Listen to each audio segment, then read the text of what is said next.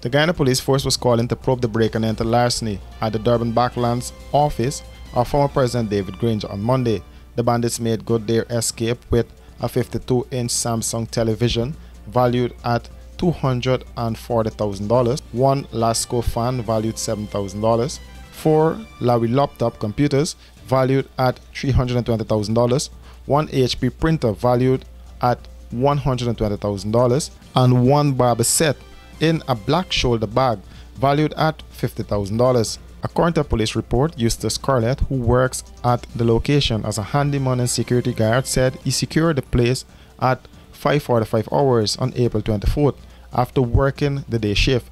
He told the police that when he returned at around 5:45 on Monday morning, he discovered the door locks for the northern side of the building were on the ground and a window to the northern side was open. He immediately began making checks and discovered the Samsung 52-inch television missing.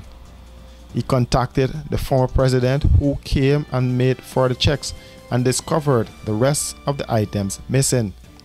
The police are reporting that several persons in the area were questioned and fingerprints taken, but no useful information was received. The police investigations are ongoing.